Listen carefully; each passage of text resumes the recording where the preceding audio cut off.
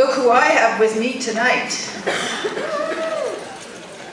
I'm very excited to be here, to be part of HotDocs. My name is Susan G. Cole. I am the entertainment and books editor at Now Magazine, Now's oldest and only independent news and entertainment weekly. I'm very proud to be part of this presentation this evening, and I'm really happy to say that not only do I have the filmmakers with me, but I have all four of the plaintiffs.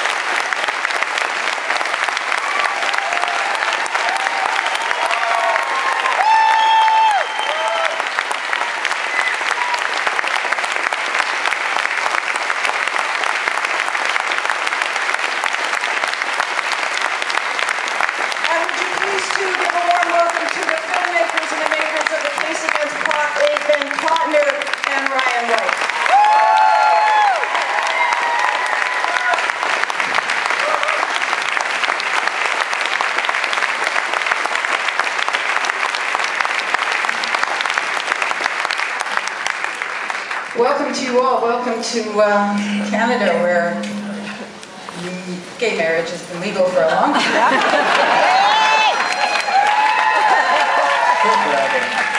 And we're very proud of it here, and many members of this audience have been instrumental in making that happen. Let me just tell you a little bit first about how this panel is going to unfold. I'm going to ask a couple of questions just to get things going, and while I'm doing so, I really encourage you out in the audience to think of your own questions, because I'm going to give you equal time, because this is an evening to celebrate equality. So think of your questions. I'll let you know when it's time to put up your hand and get the attention of 3 people who are roaming around here with microphones, and really looking forward to what you have to say and to getting a really great conversation going. I am, however, going to start, if you guys don't mind, with the filmmakers. Ryan, Ben, you can argue among yourselves as to who's going to answer this question first, but I'm just wondering if you could tell me a little bit about the collaboration. Whose idea was this? Did you come at it together? I know you're not together, for a fact. Did you come at it together? When did you get interested in the project, and how did it come about? So Ryan and I actually met at Sundance 5 years ago, and that was about 3 months before we found out that this case was going to be filed. We were lucky enough to know some of the people at the American Foundation for Equal Rights who were going to file the case, and they told us that they were looking for plaintiffs and that this was coming up.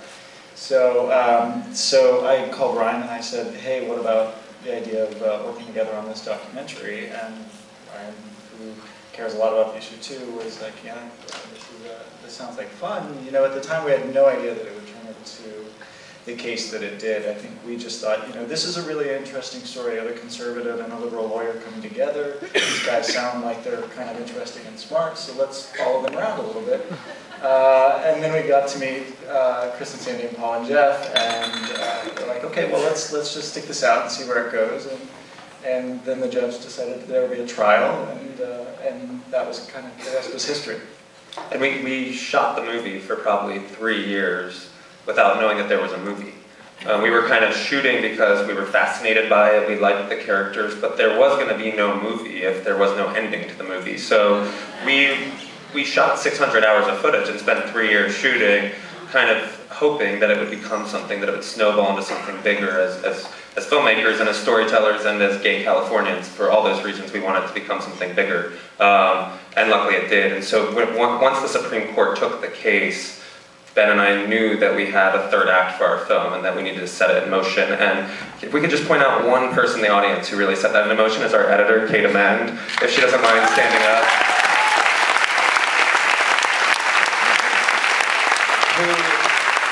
the most incredible editor in the world, and we hired Kate, so we shot 600 hours of footage in a little bit over 4 years, and we hired Kate in May of last year to edit the film by November of last year. So it was 6 months to edit a film that takes 600 hours and whittle it down to 112 minutes, which if anyone in here is a documentary editor or director, you know that's a turbocharged schedule. And so it's a credit to her and the entire team that worked for Kate that they pulled this off, and we're so grateful because she deserves so much credit for the final product.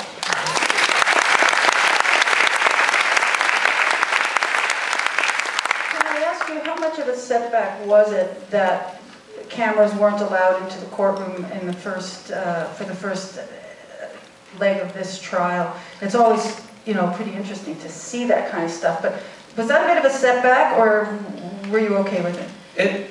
It is a setback, and we were okay with it, because had cameras been allowed in the courtroom, first of all, you never assume that cameras are going to be allowed into a courtroom in the US. Most trials aren't filmed, so we never were banking on the fact that a trial would be filmed. But when Judge Walker raised that as a possibility, there was sort of some excitement, sort of bittersweet excitement on our parts, and I think had cameras been allowed in the courtroom, any filmmaker could have made this film, right? They would have had access to all the footage, and someone could have put out a film much faster than we could have about the trial itself. And so when the cameras were blocked and there was no transmission of the footage, it was a challenge for us as storytellers on how to retell that story, but it also gave us these sort of unique access monopoly on this case because we had all the behind-the-scenes footage. So I actually think, in the end, Ben and I both agree that it made our film a better film because we were presented with the challenge, along with Kate, of it then became a film about behind the scenes and pulling back the curtain of what goes into a trial rather than what's necessarily happening in the trial.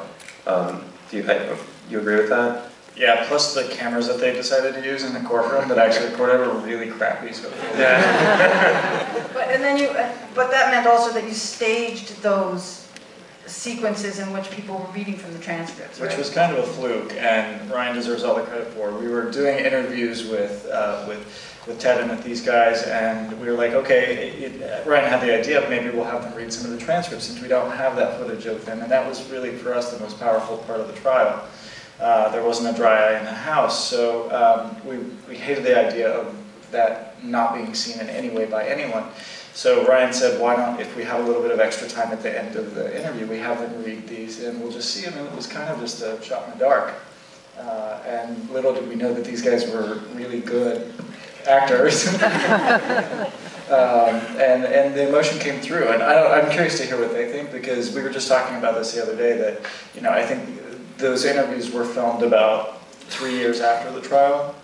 So I think it had been a while since you guys had looked at those transcripts and processed those emotions. So I think that might have been part of the reason why those emotions came through in those interviews. I don't know if any of you felt that way. I'm always moved every time I hear Chris and Sandy's testimony. I think when Chris talks about living life on a higher arc and kids not having to know, if they grew up in Bakersfield, not knowing what this felt like. And then when Sandy talks about them being big, strong women, and that, you know, that they'll survive this, but other people can benefit it from more profound and life-changing ways. I mean, it tears at my heart sitting in the seat listening to that. It's just so eloquent. And I didn't really mean to say big.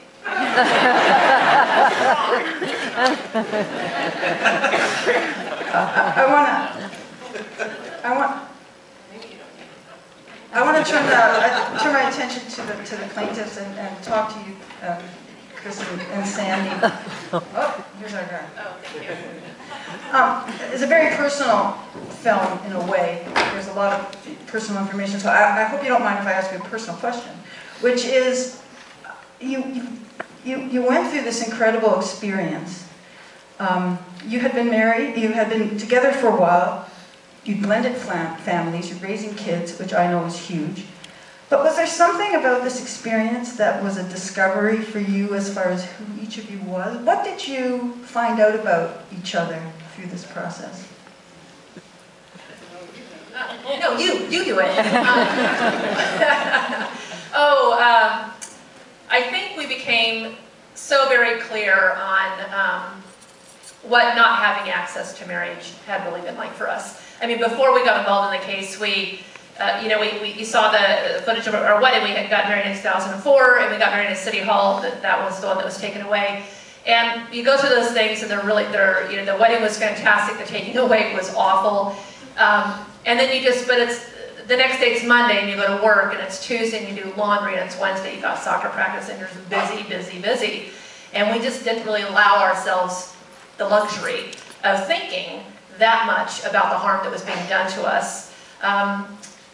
Being involved in the case just brought it home, and we became so intensely and painfully aware through our deposition prep, our trial prep, the reactions sometimes of family and friends to what we were embarking on, and it just kind of crystallized some of the injustices and the difficult situations that you're in, and how hard it is, and it made us look at it in a way that we didn't normally look at it, and that was probably the hardest part of the whole experience. It was a pretty cathartic, almost therapeutic experience for me, which is really personal.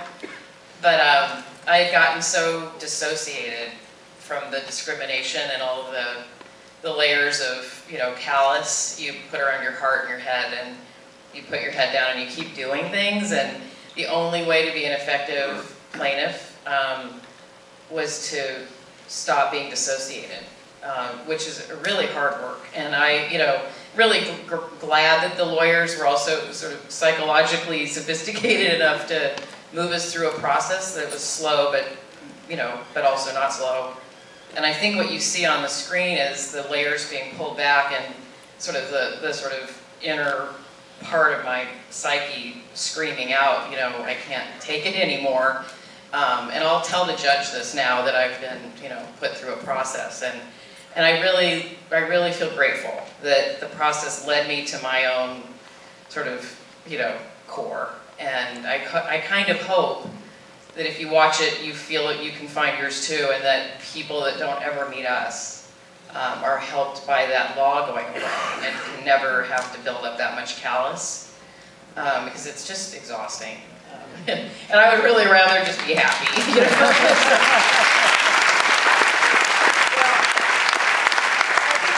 I think we should all commit ourselves to, as you put it, raising the bar. I'm just totally for that. Jeff and Paul, what did you learn about, well, I was curious about what you learned about the other, not only about yourself, but what did you discover about your partners in this? Or yourselves. Okay, I'll take it back. No, if that's too hard, you can just talk about what you... It can either be really good or really bad. Just to echo what I think Chris is saying, it's everyone dreams of their wedding day. And we as gay and lesbians have to fight for our wedding day. And so what I learned, I think, about us was how much, exactly what Chris and Sandy said, about the desire, about the weakness in our relationship of not really mining deep enough to talk about the damage that we felt on a daily basis, which kept us from being 100% each other for each other and ourselves in the relationship. What I will say is, what I learned about this for myself, and I think about Jeff, was how much I do matters. Because we lived our lives together, 8 years when the case started, and 12 when we got married. And I thought I knew everything about Jeff. I thought I knew everything about our relationship. I thought I knew the depth of love, what commitment was about, what it feels to know about meeting the person that's always going to be there for you, that you always want to be there for. And what I learned about Jeff was that he's stronger than I ever thought. He's smarter than I ever thought. I love him deeper than I ever thought I could.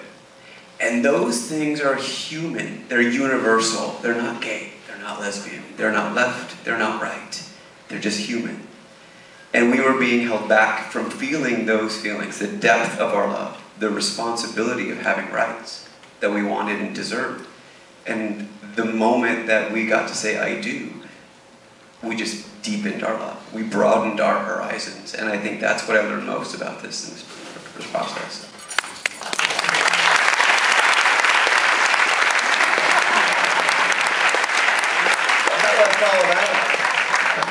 Go. I think what I learned about Paul, and the same thing about our relationship, what we learned about through Chris and Sandy as well, is that sometimes you have to say yes to something to say no to something. And that really comes back to the genesis of being involved in the case and our decision to say yes in order to say no. We weren't going to take it anymore. And we went through a process quite cathartic for Paul and I when we first decided to do it. Because we lived in Los Angeles, he worked in West Hollywood, and we got a lot of backlash when the case was first filed, and we had a lot of, what if you lose? You could set the movement back 10 years, and we were called troublemakers. But I think we learned through that process the resolve that we had as individuals, and it had nothing to do with being gay and lesbian. It was just the fact that we were tired of being treated that way, and whether we won or lost, we still knew that at the end of the day, at least we did something. At least we tried. And there's critics out there that certainly have a lot to say, but don't do anything about it. And we decided to do something about it. And I jokingly said to Paul one day, well, at least they can put on our tombstone, we didn't stand for being treated second class, win or lose. So I think I just learned that we were stronger than we ever thought we could be.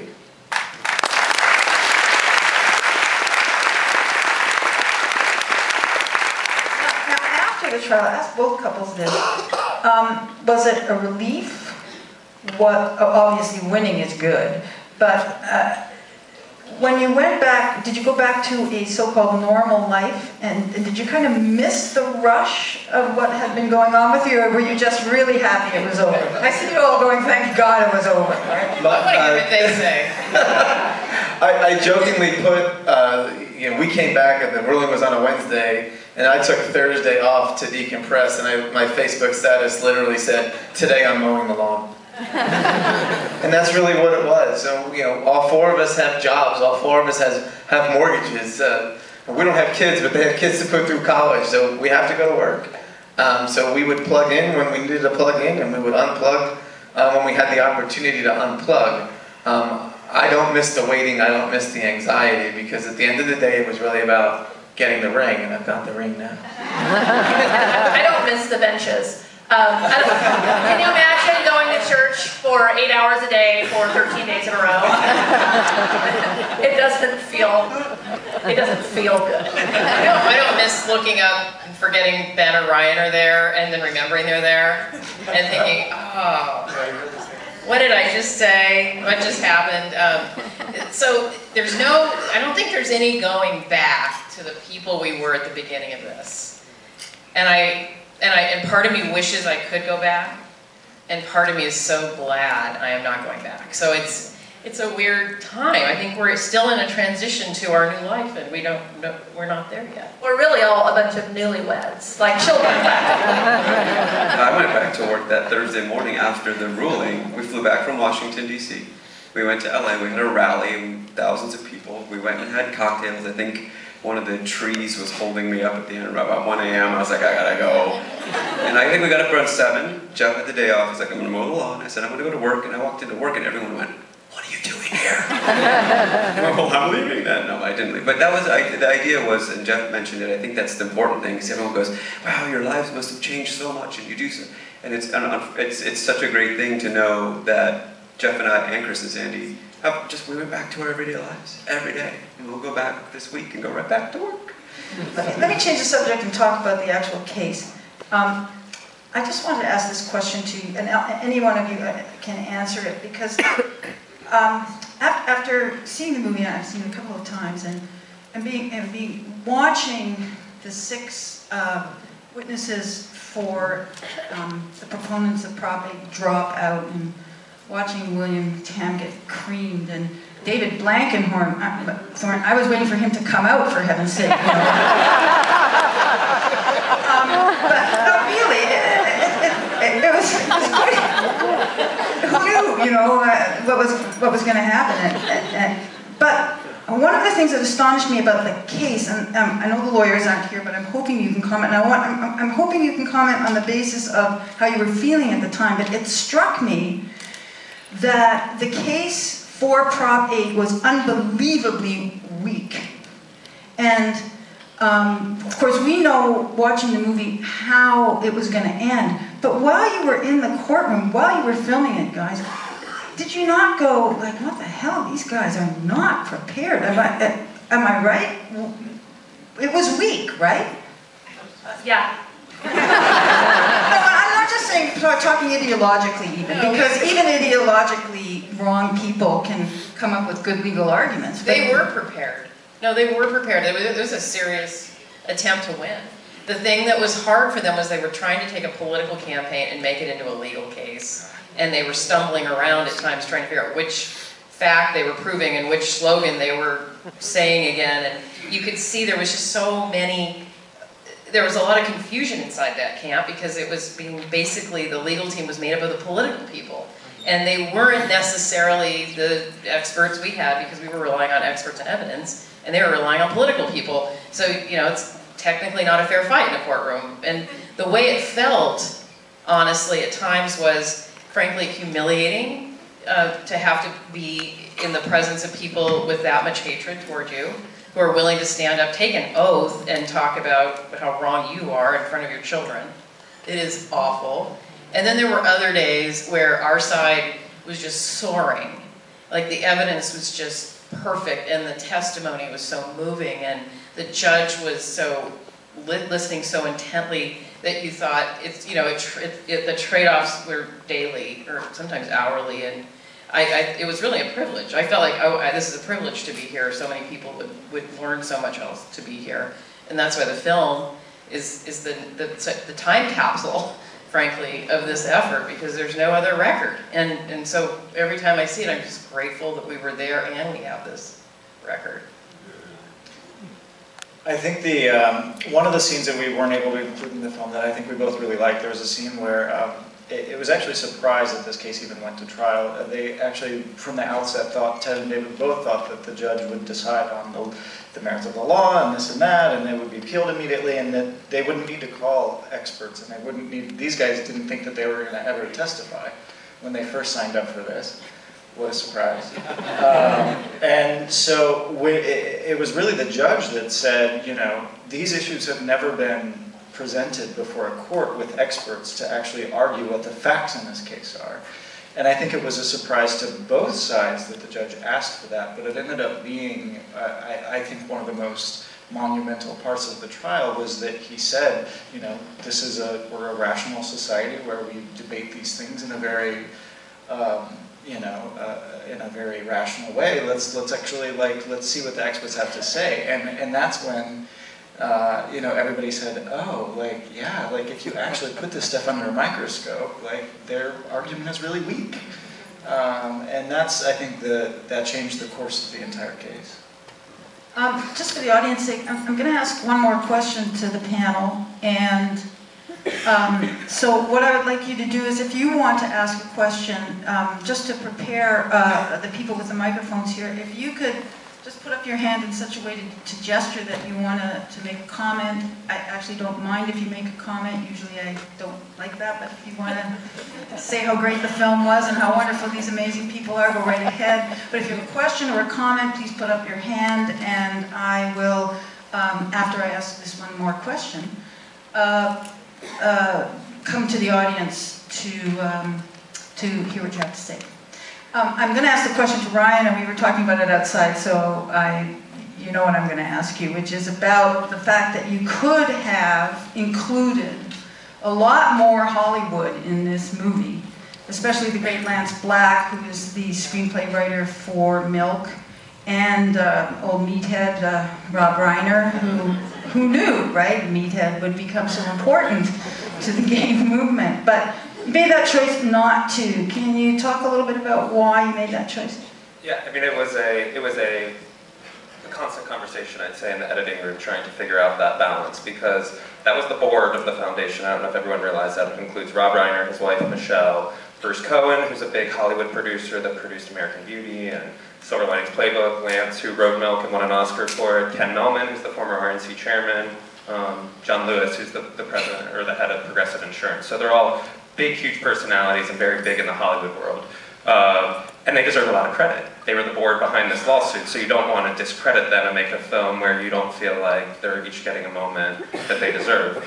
On the flip side, once we started editing the film, I mean, the real hook when Ben and I joined the film was the Ted David Odd Couple thing, right? That's what drew the press in, that's what drew us in as filmmakers, but then we began following these four throughout the course of so many years, and it became very clear that they were the heart of the film to us as filmmakers. And so, you know, their regular lives, their families' lives were the heart of the film. And so it becomes difficult to find a balance, because once you start including big celebrities, especially big gay celebrities, then you're waiting for the next time that they're going to appear, you know, and it's sort of a struggle. And so what we tried to do with Ben and I and Kate was, you know, each board member I think has a moment in the film where they're, you know, if they have a soundbite, they have a moment. But we didn't want it to distract from the everyday lives of LGBT people in the US, so that was sort of a constant conversation for us. Good call. I see there's a question up there. Okay, so my question for you is, first of all, congratulations, thank you so much. I'm an American who moved here because I couldn't stay with my partner. But anyway, that's besides the point. I'm wondering, as a person who's made a documentary, what it's been like for you. I mean, it was enough that you went before the press, before the courts, you know, all these, this is for the newlyweds. And I'm wondering how having this all mediated by a documentary filmmaker has really changed or not changed, or what it's done for you in your relationship. I don't know how to, I'm not sure exactly how to ask what way it changed you, but did it change you at all to have someone following you around? Well, we hid from them for the first month or two, to be honest. I see them coming in and think, oh, I don't know, what are they doing and what's with the cameras? We developed over time such a trusting relationship. They became such common fixtures in, you know, in all these different experiences. To the point where we would tease them and say, you're like having more children in our house, you know. We call Ryan our brown-eyed son because he eats a lot and needs rides to BART, which is the subway. So when you develop that relationship, it becomes so comfortable, and we have such a high degree of faith that they wouldn't include anything in the film that would embarrass us or that would be upset by, and they were wonderful about that and really honored our requests. And sometimes we'd say something and say, don't put that in the film, you know, whatever, this crazy thing I just said is definitely not for public consumption. I think I speak probably for all of us, that we consider the film to be a great gift to us. You know, just little old us, we would never get to look back and see it as vividly as we can now through the film and through the eyes of the filmmakers. So it's wonderful. If it's changed my life, it's been positive, and I'm really happy to get to have this to watch. And I'm slipping, you know, so I'm getting kind of old, and who knows how long I can remember any of this. So, thank you. I would echo what Sandy said. It is a gift and it's a privilege, and I think I can't wait for so many people to see this film. And it's not because we're in it, because there's no ego about this. In fact, it's weird in a good way, but because I think it's going to move people. I think it's going to take the people that were in the middle that said you're wrong about this. And we're not going to say, the movie doesn't punch you in the face and say, no, you're wrong. It says, step into our shoes for a few years. Take a look at what we had to do because of what I said earlier, because being married to Jeff doesn't change the institution of marriage. It doesn't harm any child anywhere. And that's the message that we hear over and over and over and over again. And I think this film does a very powerful job. Kate and Ben and Ryan did an amazing job of saying, we're not going to take an angle to make people feel right or wrong. We're going to tell a human story. And that changes people's lives. It changes their hearts and their minds. We know we could rely on the law. The law's black and white. We demand it because we're Americans. You have it because you're Canadians. We wanted to be like you. But we had to demand that, and we'll lean on the law because it's black and white, and the law should protect us. But there's also the court of public opinion. It's very important because it also defines the safety of kids growing up in our country. It defines our association with our community and global language that helps us when we check into a hotel and say, yes, it's a king bed because this is my husband. It makes it definitive, and it's important, and I'm very happy that they were there to make it happen. I would just add to that, this is something Ben and I have talked about and in other Q&As too. You know, statistics show, I don't know if this is an American thing or a worldwide thing, but I'm assuming it's a worldwide thing. If someone has someone in their family that's gay, or someone knows someone that's close to them that's gay, they're much more likely to support equal rights, right? And so we thought, wow, we have this rare opportunity here to, you know, Ted Olson is our lead character. Conservatives are going to see this film. We're trying to get this film in as many red states as possible. Religious groups, conservative groups, you know, all over the country. We have this rare opportunity where we can have 2 hours with an audience, and they can get to know 4 gay people. You know, whether they don't know these people personally in their lives, they can get to know these people, and they can leave the film feeling like, you know, and if we achieve anything, that's what I hope we achieve, that our audience feels like they know these 4 people at the end of the film, and it sort of dares the audience not to be happy for them when you watch that final scene of the film. And we haven't met, I don't know if there's anyone here, we haven't met anyone yet at a screening. You know, we probably played 8 film festivals, so maybe 30 screenings that stood up and objected with the ending of the film. And so I think that's why we're so grateful to them for putting their lives out like that. Yeah. Yes, sir. Oh, hello. Great, Brent Hawks. Hello. Sometimes you ask a question that you're afraid of the answer, and this is one of those questions. In Canada, and I think around the world, most of the opposition to gay rights is religious-based. And the documentary does a really good job of giving the religious crazies the microphone, because the more that they're portrayed, the more it moves the moderate and middle part of the public towards us. But we saw nothing in the documentary about religious support. And wasn't that stark in your case, that the religious voice was so overwhelmingly negative and very little support? Reverend Hawks, you're asking about whether in fact they had religious support? Yeah, okay, thanks. So let me start someplace else for just a second. The other side was funded through the Mormon Church and the Catholic Church. That's how they won that race, by 4 percentage points at the ballot box. Only funded from money, really, primarily outside of California. So it was, in a sense, a religious group making state policy, right? But we have this thing called separation of church and state. So we ended up in court on some level against a couple of churches. So in terms of just now back to just ending one up here, I don't know, but I will wager to say there was not a visible faith community effort to support us. But I will also say I didn't see a lot of opposition either during the trial, during the court proceeding. So in some sense, I guess, the religious community didn't keep vocalizing their opinion, good or bad, during that very long process. Now, you may have access to information behind the scenes, but I just want to say it's like someone who picked up the paper every morning, and of course would go on Facebook and look at what was going around. It was surprisingly quiet from the faith community. And I think to Ryan's point about hopefully the audience for the film will be the people who either felt they needed to make a contribution against us, who could move more to the center, or people who are undecided or unclear on what this is, so they can start to not be against it. You know, that's actually a victory. Just not being against us is a victory. I know setting the bar a little low. It is low, but I'll take it. You know, but I think your leadership here and the bravery you've demonstrated is. I wish we had more faith leaders like you in the U.S. I think it would really help a lot.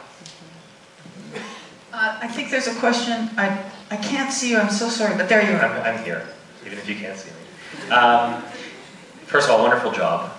This is with regards to the plaintiffs. The 4 of you are obviously very likable. I mean, you're the perfect plaintiffs. And I'm a lawyer, so I'm saying that. And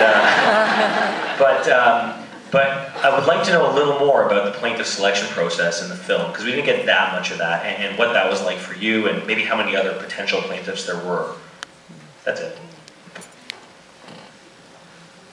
Well, Paul and I we weren't really looking to do something like this. We were not even politically active, other than just making sure that we were informed voters and educating our friends on what Prop 8 was. Did you apply? I guess No, how did that? No, seriously, we don't. I think there's a question. I'll go into I'll tell the Cliff Note version. It's a rather lengthy story.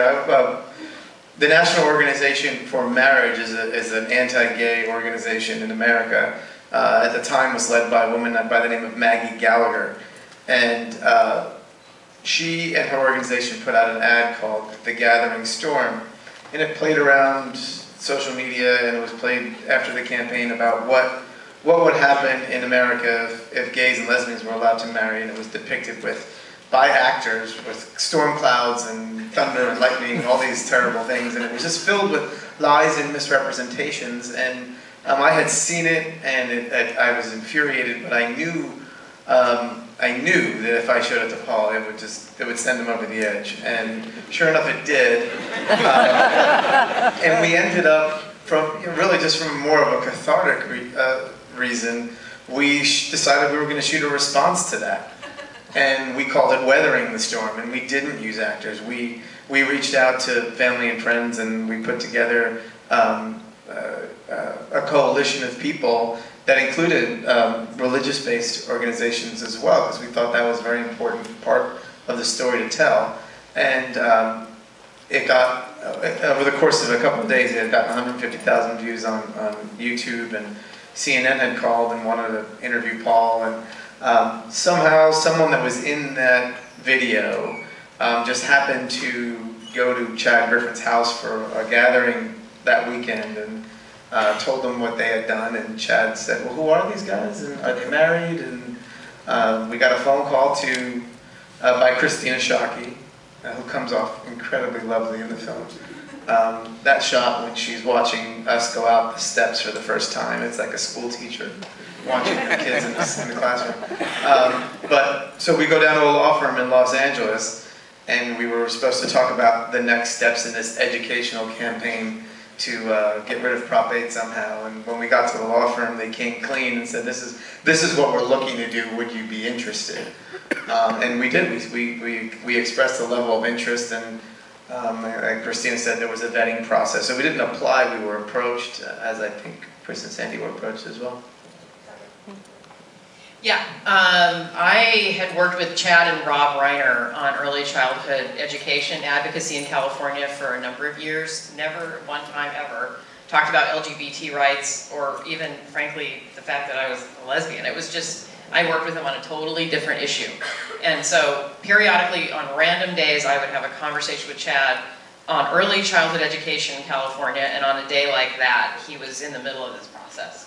And he just said, now, did you and Sandy get married? And I said, no, we couldn't do it again. It came and went, it's too much. She goes, can you hold, please? The rest is history. I have another question over here. Hi.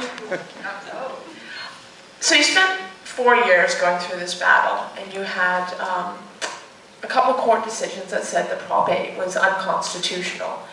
And then you get to the Supreme Court, and it looks like from the end of the film that the Supreme Court's decision is not that Prop 8 is unconstitutional. It looks like it was made on the legal technicality of standing, that these people aren't the right people to fight this law. How did that feel, that decision, that they weren't, it looks like they didn't actually decide that Prop 8 was unconstitutional. They kind of wiggled around it through a technicality.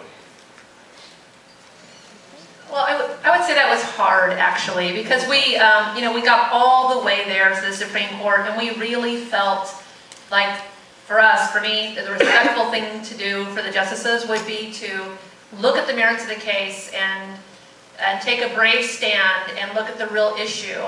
And there was a lot of controversy around it. A lot of people saying that the court wouldn't feel like the country was ready for a 50-state ruling, which is what that could be. So it was hard to have them not look at that, because we have amassed this fantastic body of evidence. And what better time to take that evidence and rule on it. But the fact that they remanded it back to the original ruling, which was a sweeping victory in California, we had a sweeping victory, was itself still a victory for us. It just didn't get to the 50 states. But our victory, or, which we consider to be a victory, even though it was on standing. It was the same day as DOMA, and to have on one day marriage in California, which is 1/5 of the country, 1/8 or so. Lots of people. But they had that on the same day as DOMA, where the federal government would recognize any marriage in the country. That was a fantastic, victorious day for all of us. Stop it, Paul. See, I'm the mother, knock it off. Really? There's a lot of people. But keep in mind too now that in the United States there are currently only 2 states that do not have either a federal or state challenge to a marriage equality law, and those states would be North Dakota and Alaska, and they're coming soon. And a lot of those cases cite the Windsor case that was decided at the Supreme Court, and a lot of the Perry case as well. So while we might not have gotten our decision, 50-state ruling last June, that 50-state ruling is coming, and it's coming soon. And there were only 2 states where marriage was legal when this case began. When Prop 8 passed, marriage was only legal in Massachusetts and Connecticut. And so you can see the watershed right there and what happened during the time period of this case, where now it's illegal in 33 states. So it's legal now in 17 states. We jumped 15 states since the Perry case took place. And that graphic where you see the change is very Public powerful. opinion, And yeah. it's interesting too to me that the frame for the film to me was Obama winning and opposing gay marriage, and don't you love the fact it was Obama's kids who said, my friends have lesbian parents, and that's what changed everything. I love that. So, but What? Oh my God!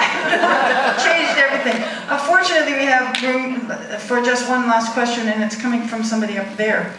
Hi, just as a young person, I just wanted to say thank you so much for putting out this film, and to the 4 of you for inspiring the younger generation. I wish more young people were here to experience what I just experienced. It was wonderful. I was just wondering, for the 4 plaintiffs, if you could just say maybe one trait that you really felt helped you throughout the whole process, or something that within yourself really allowed you to go through the process that you went through. Great, now I get to start? Well, this is probably good because I can't filter it. It's not even a trait, it's just truth. I have learned to live my truth. And I grew up in San Francisco, where you would think that I would be surrounded by gay people and I would be totally accepted, but I was bullied and I was also harassed, and in my own nuclear family. When this case came out, my brother and I haven't spoken for almost 4.5 years. And up until that point, he was fine with Jeff and I being a couple, as long as we were in a bubble and we were not in the public. As soon as we went public, it changed everything. And the old Paul would feel guilty about that. The old Paul would feel like I had done something wrong, like it was my fault and that being gay was bringing this shame to the family, as he called it. And because of the case and because of the support, because of the people that we were surrounded with, I actually learned to live my truth. And I live my truth every single day. So every day when I hit the pillow, I know I've done 2 things. I've not gone to bed angry, because that's Jeff and our rule. That's our rule, never go to bed angry. So when you get in a relationship, that's a good rule to have. And the second thing is, I go to bed and I ask myself, did I live my truth today? And if I can say yes, I can go to bed and I can get a good night's sleep.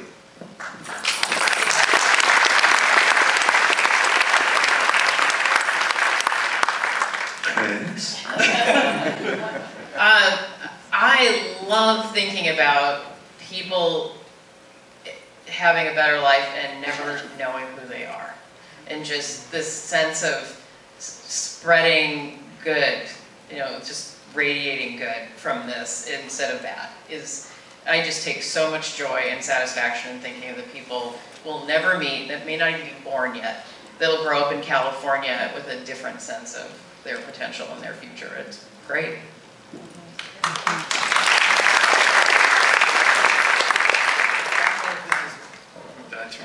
I don't know if this is I would say perseverance, because I've always told Paul that one of my biggest regrets is I didn't come out of the closet to my family and friends until I was 30.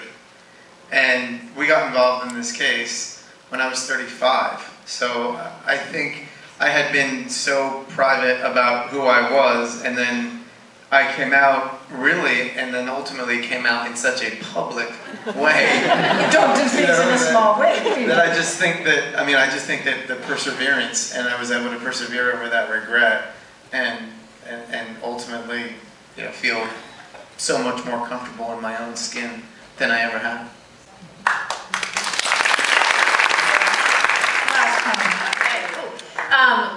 Well, these are all such fantastic things, and I agree with all of those. Certainly. I would say that one thing, except going to bed angry, which I do all the time. Well, at least you agree on that. That's good. That's right. That's hilarious. But I will say one thing that for me was really important, or that I realized about myself, is how much compassion I was able to feel. Certainly for us in our own shoes, I felt amazing appreciation and compassion for the expert witnesses who got up there and talked about the research they've done for 20, 30 years. It's been largely unnoticed by the legal system about how discrimination hurts. Also great compassion for the people on the other side. I felt compassion for Blankenhorn. I feel compassion for him when I'm watching this film and I see that he says what's true for him, that he did change, and he doesn't do it in the most graceful way, but good for him, Not easy. I felt compassion for the justices. They really struggled with the issue. The Supreme Court was not divided along the lines you would typically see. They had a really different division for different reasons. And I felt compassion for one of the other witnesses who almost cried when he got, cross-examined by David Boies, because that's the worst day in your life. I felt compassion for people who were on our side, who weren't on our side. And even when I, talking to my own mother, who was a sweet, sweet little old lady in Iowa, she's a dyed-in-the-wool Catholic and a farm wife, and it was hard for her. And I asked her once, she said, "You don't think you'll be in the newspaper, do you?" I said, "Mom, I think so. I mean, we're on the Catholic Messenger at your house on the front page. Clearly, we're going to be in the papers." But I said, "Are you embarrassed about me being in this?" And she said, "I'm sorry to say that I am, but I feel badly saying that." And I said, "Mom, I understand. It's hard. It's hard to have me be involved in this and I get it. It's really different from your life. But I want to talk to you about how maybe we could take you from feeling embarrassed to feeling proud. And I think it's possible for you to feel proud about this." And it helped our relationship evolve, and she's gotten there reasonably well, or she's on her journey at least, But I really felt like it opened my eyes to see a lot more gray and less black and white. And I no longer think Republicans are awful necessarily, often, but not always. That's what I learned about myself.